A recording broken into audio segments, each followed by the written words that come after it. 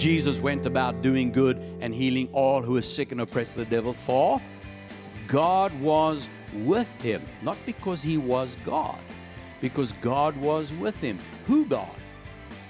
Holy Spirit God.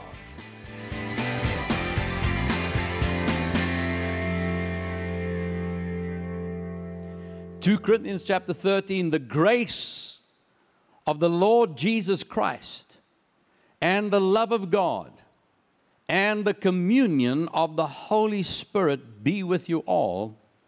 Amen. We understand that God reveals himself as three persons: Father, Son, and the Holy Spirit. We had a look at that last week. I showed it from the scripture when Jesus was baptized, when he came up out the water. That is Jesus, who, according to John chapter 1, verse 1, in the beginning was the Word was with God, and the Word was God. And then verse 14, that Word became flesh and dwelt amongst us. Jesus is God. But you notice when he was baptized, a voice came from heaven. Who is that? That is God the Father. This is my beloved Son.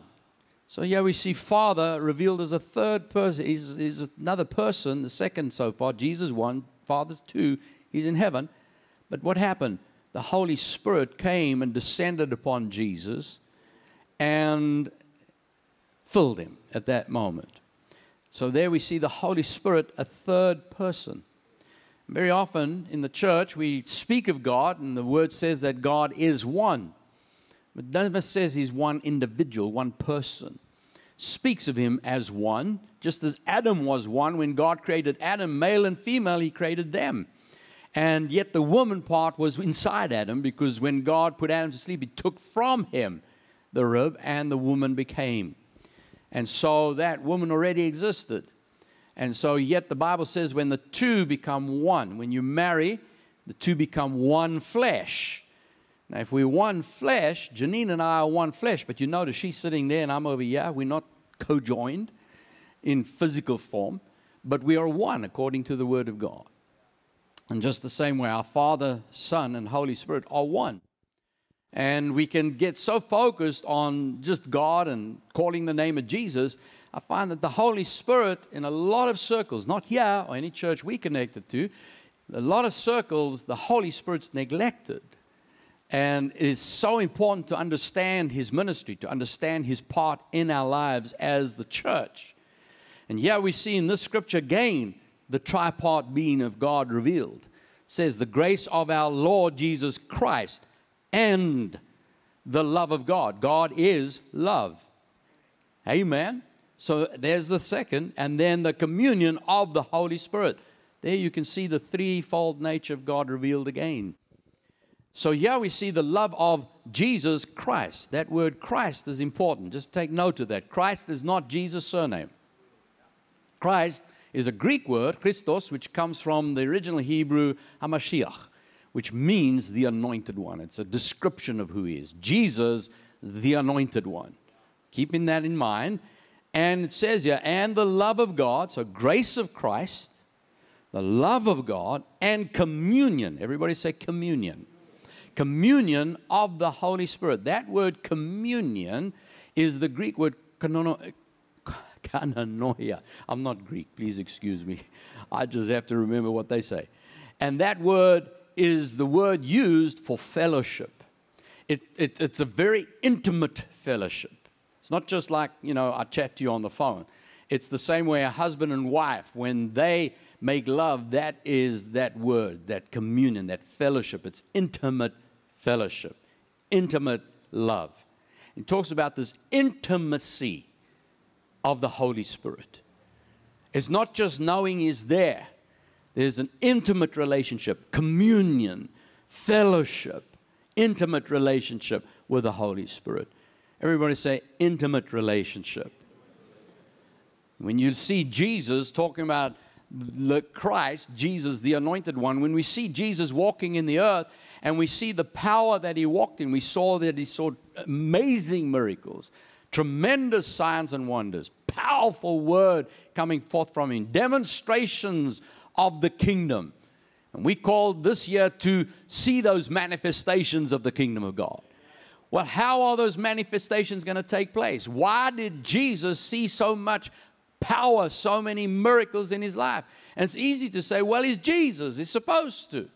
But you understand from Jesus himself, he says in John chapter 5, verse 19, Jesus answered and said to them, most assuredly I say to you, the Son can do nothing of himself. Jesus said, him as Jesus cannot do anything of himself. So that thing where you say, well, Jesus did what he did because he's Jesus, out of his own mouth, he said, no, even as Jesus, I can't do anything. Notice, he didn't say, I prefer not to, and I choose to do it with someone else. He said, no, I cannot. On my own, I cannot do anything. Is that what you read? Say that. Jesus said, on his own, he could do nothing. So if that's Jesus, it will be good for you and me to admit that. You know, this thing about self-made man, and I develop my own self-confidence, and I don't need anybody. We all need somebody. Say amen. Now, how come? He says here, the Son can do nothing of himself, but what he sees the Father do. For whatever the Father does, the Son does in like manner. For the Father loves the Son and shows him how many? All things that he himself does, and he will show Jesus, the Father will show Jesus, greater works than these, that you may marvel. So you're hearing out of the mouth of Jesus, he doesn't see himself standing on his own as God. So that whole Jesus only movement, that concept, is negated by Scripture. Because he says, on my own, I can do nothing. So I need the Father. So he's talking about another person. So the Father, he says, whatever I see the Father do, the Father reveals to me. And because he revealed it to me, I can now do it. So he's saying, I'm the only reason I can do it. And notice as he says here, and the Father will still show him greater works. Greater works. See, when Jesus was in the earth, you go to Philippians chapter 2. When he came into the earth, he was born a human. He was born into a human body as a baby. Now you do know, and I'm sure you understand, that in that baby body, he was a baby. It wasn't like when he was lying in the manger, you know, he's Jesus and he's always, you know, the mature, grown-up Jesus, but just in the baby's body, and he's talking to the angels. Now that I'm here, we can go around and just remember we're going to do this. And the next moment they say, chips, here comes Mary. Now he's got to act. You don't think that happened? No, he was born baby. He did everything babies do, throw up on mom and all that sort of, come on, isn't that right? The Bible says he grew in wisdom and stature. Stature means he physically grew up. Wisdom means he had to learn from the Word of God. Now, why is that? Because when you see in Philippians chapter 2, verse 5, Paul says, let this mind be in you, which was also in the anointed one, Jesus, Christ Jesus, who, being in the form of God, in other words, he is God, he didn't consider it robbery to be equal with God. So he said, I'm not going to, just because I am God, I don't need to grasp onto that. That's not what I need to be famous for. I don't need that as my badge. But he made himself of no reputation, taking on the form of a bondservant, listen to this now, coming in the likeness of men, and being found in appearance as a man, he humbled himself and became obedient to the point of death, even the death on the cross. That word where it says there that he made himself of no reputation, in the original writing, the Greek words used there talks about emptying himself. Emptying himself. If you read that from the Passion Translation, it says, he existed in the form of God. Yet he gave no thought He existed in the form of God, yet he gave no thought to seizing equality with God as his supreme prize. Instead, he emptied himself of his outward glory by reducing himself to the form of a lowly servant. He became a human. What does that mean? As God, he had to enter into the earth in flesh. We don't have time to study that out. It's because Adam, as a man, gave away the kingdom on the earth, and a man had to get it back. And so Jesus had to enter the earth legally as a man, because all authority had been given to man. And so he had to come in that authority. And so in order to be a true man, he had to empty himself of his power as God. Otherwise, the devil could talk around, hang on now, you're just coming as God. You can't fool me with that mask of flesh. No, he had to come as a man. So he, on his own decision, he emptied himself. Completely became no reputation. That means all the glory, ability, and the powers that he had as God, he left behind, and then entered into the earth, born just as you and I would be born, as a human. That's why the Bible says he was tempted in all things. You cannot tempt God as God. Jesus himself said, thou shalt not tempt the Lord thy God. But as a human, he could be tempted. But he never gave in to those temptations. You see that? Then we read last week when he was baptized and he came up out the water, what happened? The Holy Spirit came upon him like a dove. The Holy Spirit's not a bird. Read the words. It says like a dove. Come on, the Bible talks about Jesus being the Lion of Judah. You don't expect to see him in heaven running around with a mane. And no, it's a description.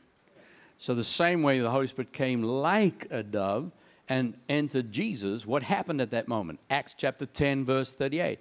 How God anointed, remember Christ means the anointed one. How was he anointed? God anointed him with the Holy Spirit. With the Holy Spirit and with power. You read through the word, whenever you see power, you know the Holy Spirit's at work.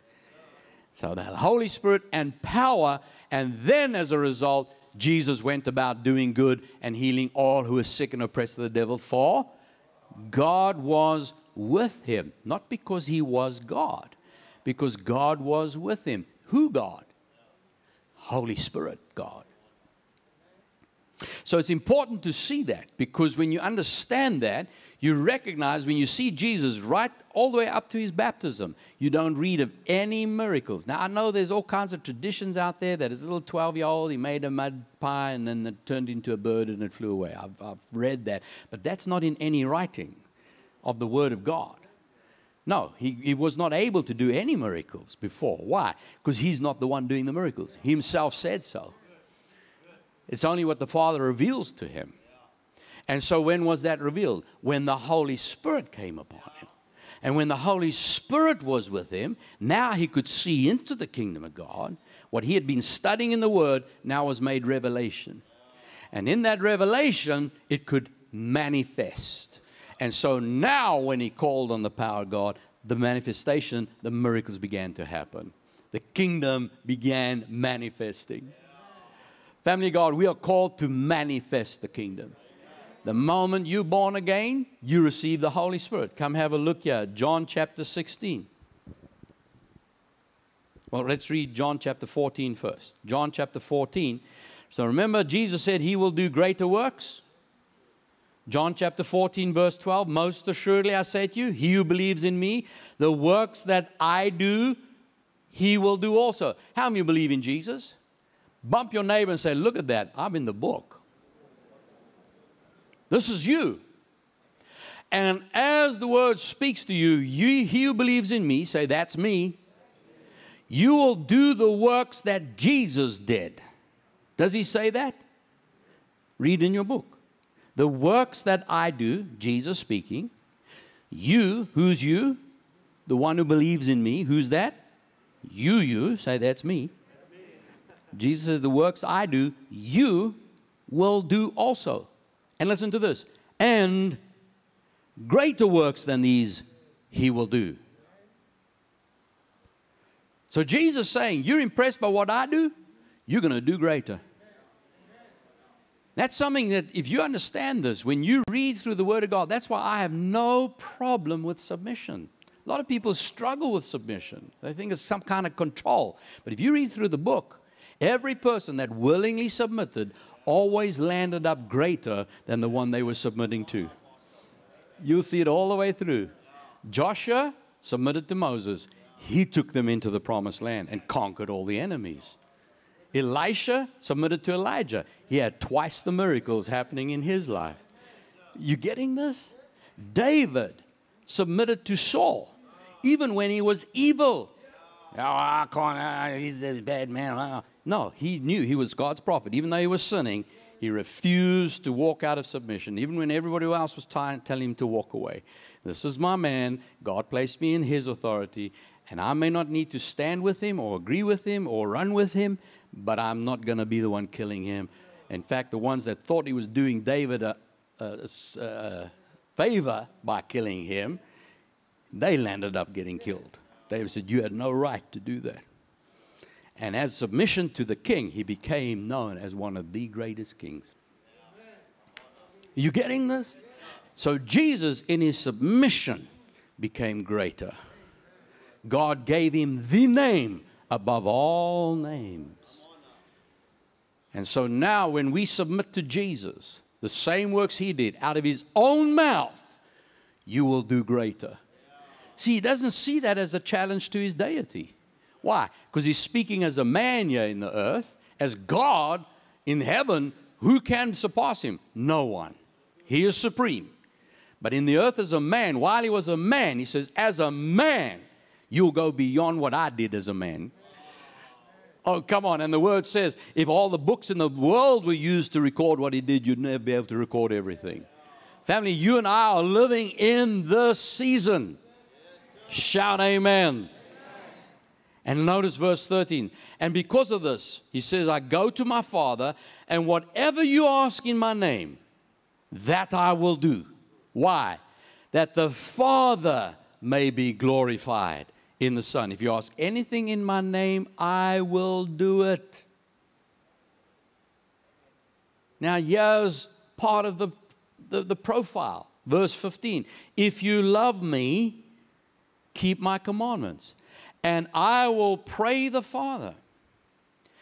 And he will give you a what? Another helper. Now, why does he say another helper? He's speaking to his disciples here. He is the helper to his disciples. Now, if you see me, now you think about Jesus in the life of the disciples. Whenever they had an issue with the word, he would talk and he'd speak in parables, and they'd be just as dumbfounded as everybody else. Like, what is he talking about? But the key was that when they went home, they could sit with him and say, now, what did you mean there? And he would open it up for them.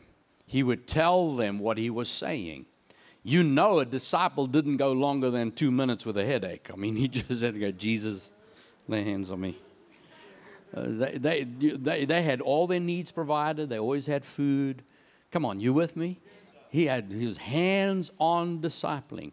And he says now, I'm going to send you another helper. So you do know when he says that, he's not talking about another power. It's like, you know, imagine mom's looking after the child and says, you know what, I need to go, but yeah, I'm going to give the computer to look after you. The computer just won't do what the mother does. Come on. Any other object, even an android, a robot or something, cannot have the love and compassion that a mother has. So Jesus is not saying, I'm going to leave a power with you. He's sending another helper. It's another person. Everybody say another person. So I'm going to send another person that he, not it, that he may abide with you forever. That he may, what does that mean? Live with you, dwell with you. Remember Adam in the garden? We learned last week, God walked with him, spoke with him, fellowshiped with him. But in his sin, he was broken out of that fellowship. That's why God said, Adam, where are you?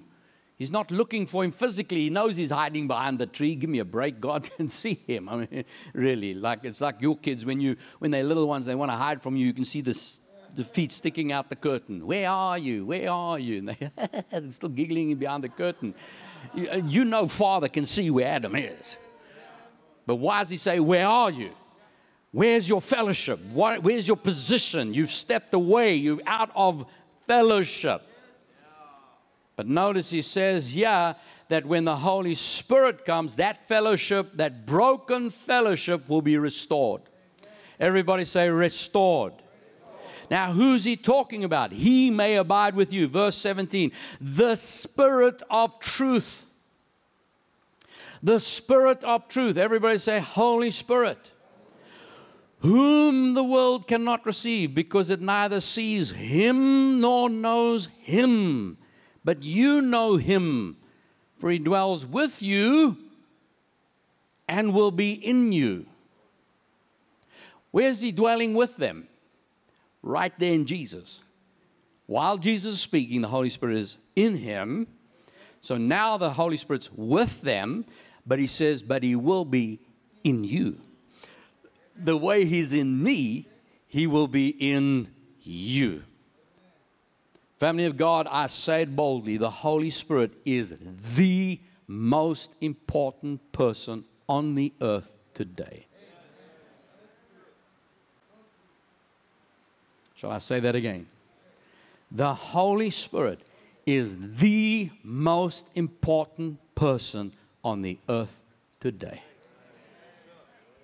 Say that with me. The Holy Spirit is the most important person on the face of the earth today. Now, friend, maybe you were listening to me speak just now, and I mentioned those that will give their lives to Jesus would know more than the person that's most educated in the earth. And at that moment, you might have thought, that's me, I want to do that. I want to give my life to Jesus. I don't know where you've come from. I don't know what your life's been like. I don't know what's happened, because sometimes people will say, I don't know if God will even accept me. I've sinned. I know my life, and I've struggled, and I battle with religion. I don't know. I need to fix my life up first, and maybe that'll be one day. I don't know if it's today, but no, friend, put all of those questions, put all those thinking aside. Here's the thing. God knows you and me, and He knew we would sin. Get a hold of this. God knew that we would sin, and instead of getting angry, He sent His Son Jesus to die for your sin. See, God hates sin. He doesn't hate you. He loves you. And He hates sin so much that He sent His own Son Jesus to take the sin that you and I committed, and He took it in His own life, and He died on the cross paying for your sin on your behalf. He's removed the burden from you. And all you have to do today is believe. And the Bible says if you believe with your heart that Jesus is raised from the dead, you are made the righteousness of God. Isn't that amazing? And if you confess Him as Lord, He is your Savior. And so we're going to do that right now. I'm not going to embarrass you. We'll all pray out loud together, but pray this along with me. Let's say this. Dear Jesus, thank you. You died for me. You gave your life so that I could have life. And then you rose from the dead. Today you're alive. I believe that. I call you Lord. You are my Savior. From this moment on, I live to serve you and to worship you. And Holy Spirit, you now live within my life. And I know I'll live the life as Christ lived it in the earth, by your grace. And one day, I will leave this earth and stand in front of Jesus and see you face to face. Thank you, Jesus. Amen. Amen. Praise God, my friend. You're born again, a child of God now.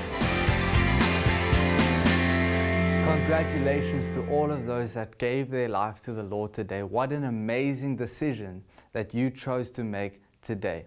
If that was you that made that decision, please go to our website and give us your details. We have an awesome pack that we'd like to get to you today. It will help you build your faith and it will help you in your walk with God today.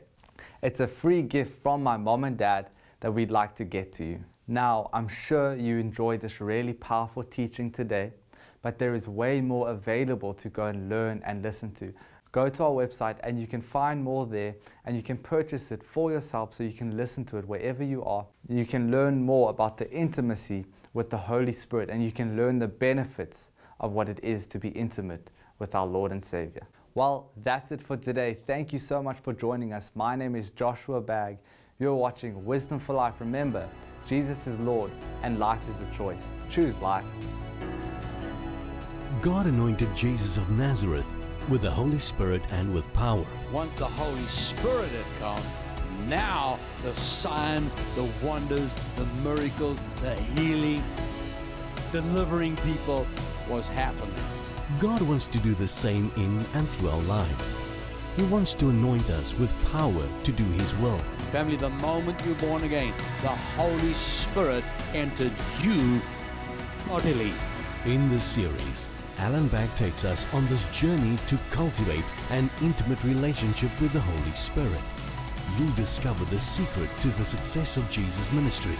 You will learn the importance of being intimate with the Holy Spirit, and you will discover the areas that God is restoring in the lives of those who are part of His kingdom. You're going to see great power flowing through you. And as we learn to be intimate with the Holy Spirit, we're going to see many, many multitudes getting saved. Purchase your series and get in contact with us here at allanbaggministries.org. The message you've been watching on today's program is part of an entire series that Allan Bagg recently taught at the Bay Christian Family Church. You can now get hold of this entire series by making contact with us here at Allan Bagg Ministries. Order your series and have all these messages available to help encourage and build your faith.